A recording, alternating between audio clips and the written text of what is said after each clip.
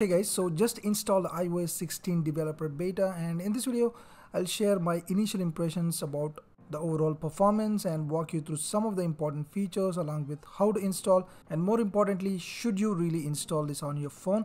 So if you're new to the channel, subscribe, like this video guys. Let's begin. So first up, let me show you that this is running on the iOS 16 here in the settings about page, and this is the iPhone 12 64 GB model, and this is how much the space it has taken for the iOS entire system. Now we cannot really judge the performance right now, but looking at my initial impressions, this thing feels mostly smooth and fluid. The UI, the navigation, the animations feel mostly pretty decent for a first public developer beta, but really can't say much about the multitasking, RAM management, etc. And after using it for a while, I can comment on the entire performance, and also you can notice some stutters here and there. For example, the spotlight has this new look, but it seems to be a little bit sort of laggy, not very fluid. More importantly, the battery, just take a look at the time and the battery status as you can see on the top. So I'll try and give you an idea about the battery life at the end of the video. So now moving on to the more exciting features now.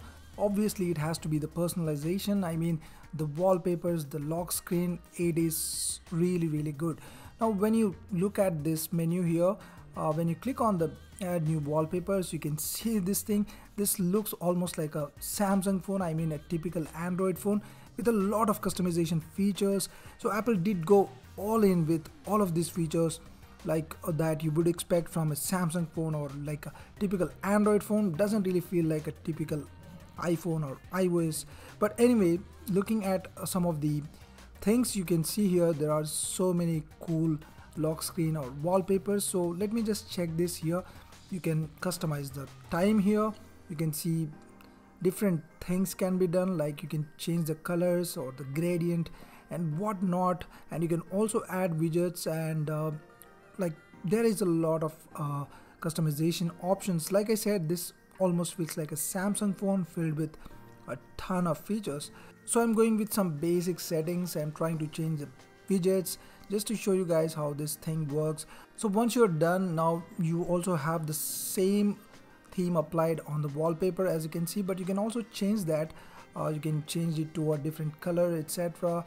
You can also play around with the color tones, but I'm keeping with the default one. And if you look at this, there is an option to blur it out on the bottom, but let me show you what happens. So if you choose not to blur it, you can see here the animation comes through pretty well.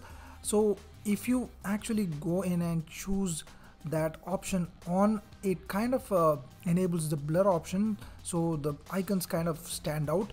But for this particular wallpapers, it doesn't really look all that appealing, particularly when you are transitioning from lock screen to the home screen, and also it feels kind of laggy.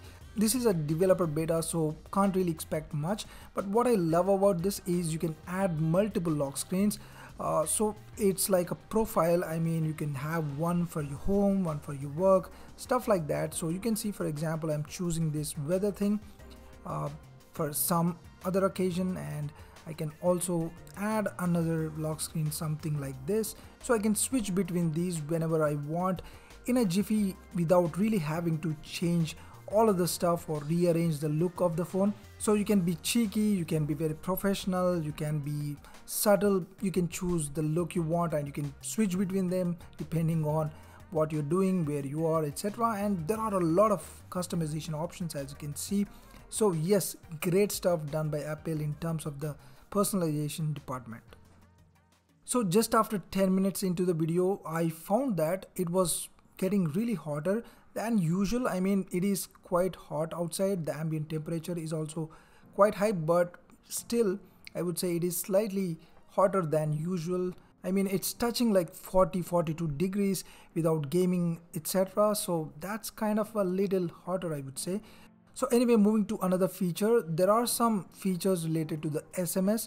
So you can actually undo the typos as shown in the demo, and I tried doing this. As you can see, I have typed something, and if I want to correct it, as you can see, I am not really getting any option to sort of change that.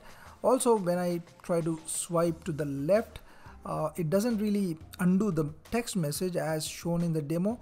So I guess these are still not included in the first developer beta. I mean, they could be added in the future updates, but marking the thread as unread is working. Another cool thing they demoed is copying text from videos, which can be very helpful.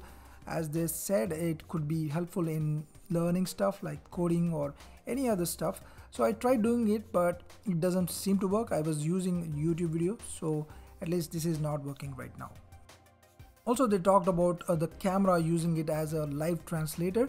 So I tried using this with the translator app, and you can see here the camera is open. I tried finding some random package with Hindi words in it and tried to convert that, but it doesn't seem to happen. I don't know if I'm missing something, but it's not working, at least right now.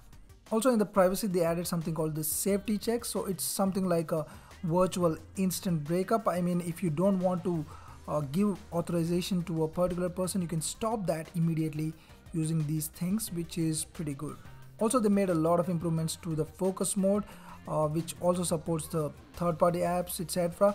I mean, I'm never into the focus mode much, so really didn't try much. Also, I didn't have enough time to test this out as well. So that's that. And now moving to other stuff like my home app. I mean, they tried to basically strengthen and improve the integration of the entire ecosystem and all the devices and stuff. So there are other improvements and features like the family sharing, etc., that have been improved. So I cannot really cover all of this in this video. Now let's talk about how to install this. So first up, just Google iOS 16 developer beta profile and just download it and just install this. This is a very small file, so it shouldn't take long. And once you go into the settings, you will find that profile somewhere here.